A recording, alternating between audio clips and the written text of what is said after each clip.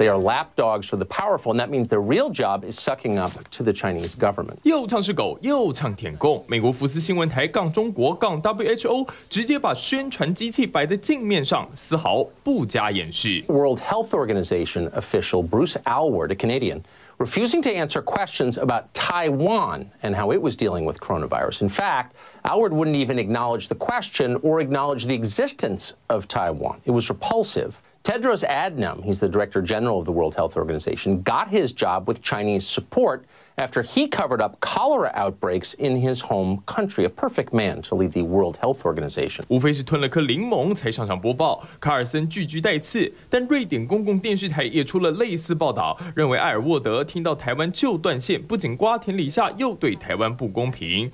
而媒体不约而同针对 WHO 其来有自。China is actually setting a new standard for outbreak response, and it's not an exaggeration. 但谭德赛觉得不夸张的事情，美国国会议员觉得很夸张。Senator Rick Scott, R. Florida, called Tuesday for Congress to investigate the World Health Organization's ties to China, accusing the organization of relaying Chinese propaganda during the Wuhan coronavirus pandemic. 中国国际地位举足轻重，但抗疫之上，金玉其外，谁比较实在，全球都看在眼里。